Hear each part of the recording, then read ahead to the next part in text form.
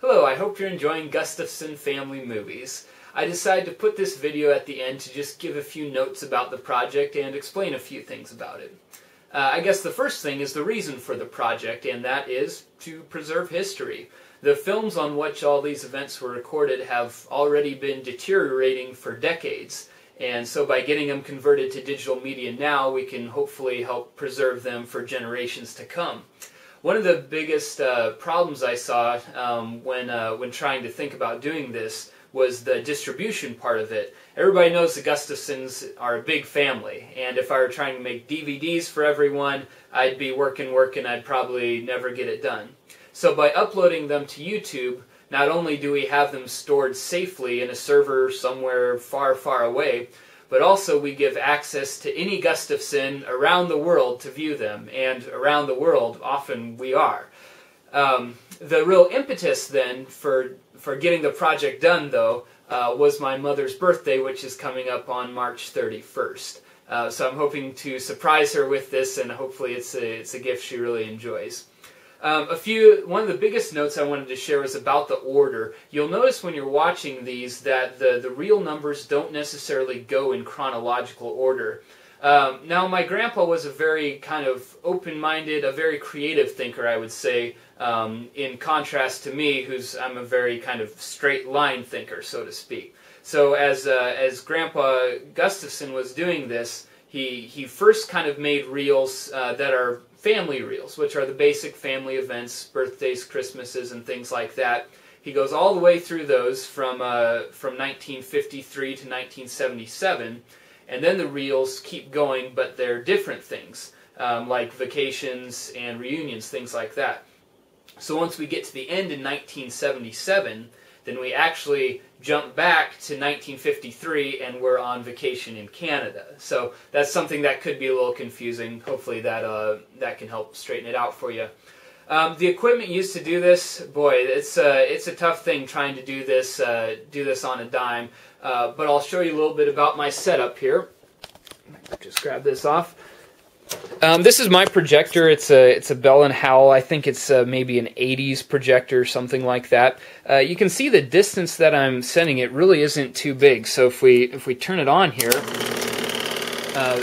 the actual image that's projected is fairly small. The reason I did this is to try to combat, I guess, what I would call the strobing effect. If I were to project this onto a white background, I noticed that I got much more of this wavy strobing type activity, which I'm sure you'll notice if you watch a few movies here. By using a gray background, we kind of negated a little bit of that and helped sort of normalize what is happening here. These films are very high contrast, and converting it to digital is a real beast of a task. I really tried hard to get the best quality I could, and I'd say at the end of the day I probably got maybe 90% of the quality that could be done by a professional, but it did it for $0. So I hope Oliver would be happy with the way I did this, kind of on a shoestring, using what we have, making do and doing something creative rather than something expensive. So I think he'd be happy with that. Some of the issues you run into, though, obviously focus can be a problem, film breakage. I mean, I have lots of these kind of accordion-looking things that all got jammed up in here. So really it can be kind of an arduous process to get these converted, but hopefully in the end it's something worth doing. Just a couple more notes I'll give to you. If you're wanting to put these on a bigger screen, say connect them to a HD TV or something like that, that would be possible using a laptop. You'd have a couple different options for that. First of all would be a VGA cable, which looks like this. It's trapezoidal and 15 pins.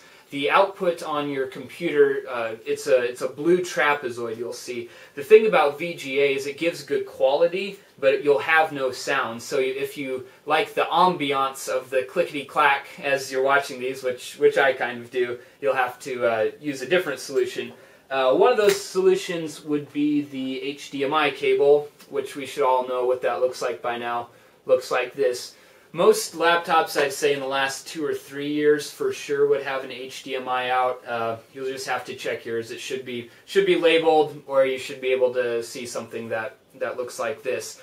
Also, the videos were recorded in 4:3 format, so about like this, as I'm watching myself on the camera here. So you will have some bars along the side as you're watching these on your TV, because they're not recorded in widescreen, obviously. Another thing to mention is that I try in the descriptions of these videos to give a little rundown about what's happening in each one of them. They're not a full play-by-play necessarily, being that I did this in a covert nature and I didn't call up my mom and say, hey, where'd you go on vacation in 1958? Where is this place? Or who is this person? Sometimes I'm not sure, so sometimes I'll leave those off there. You can help me out by down below dropping a comment into the videos and telling me a little bit more about what's going on.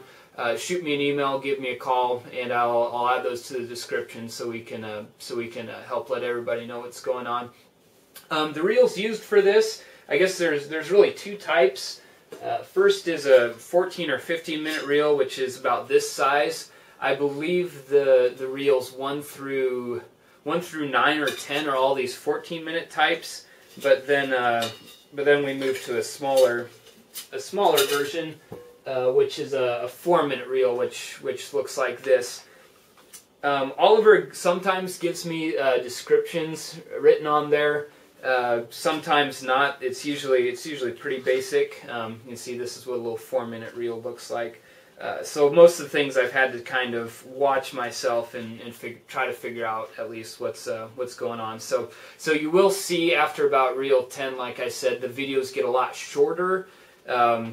He tended to record a lot more early on and a little bit less as the family aged, I guess, which is every youngest's complaint, I suppose. Oliver was pretty judicious in his use of the camera. It's basically big life events, vacations, birthdays, Christmases that make up the bulk of these recordings. My grandpa Anderson on the other side, that I just have dozens and dozens of reels of everything, and those start back in 1938. That's another project I hope to get to, but not quite yet, at least. So I think that's pretty much all I have to say. Again, I really enjoyed doing this project, and hope you as the viewer will enjoy watching these. If you have any questions for me, please just give me a call, and yeah, enjoy.